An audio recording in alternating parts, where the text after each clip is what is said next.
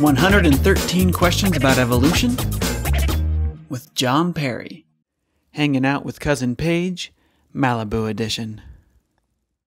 How old should a person be before learning about evolution?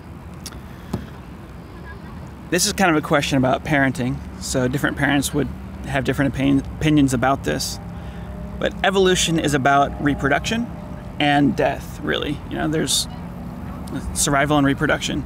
And so for someone to really understand, really dig into evolution and understand it inside and out, they need to be old enough to understand what reproduction is and what death is.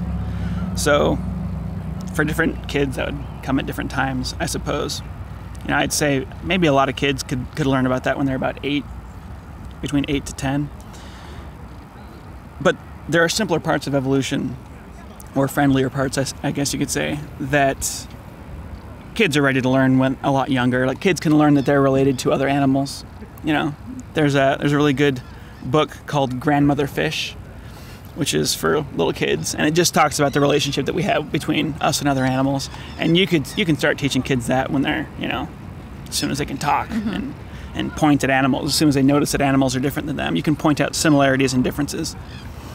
For me, when I was a little kid, I was probably 5, when I noticed that I was the same as my dog. We had the same bones, and I noticed that his back legs, it looked like he had backwards knees, but I realized it's actually his heel bone.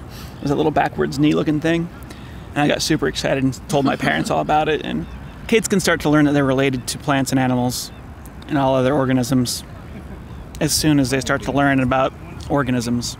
But I would say before you really, really dig into the details of evolution, you need to understand what reproduction is and what death is.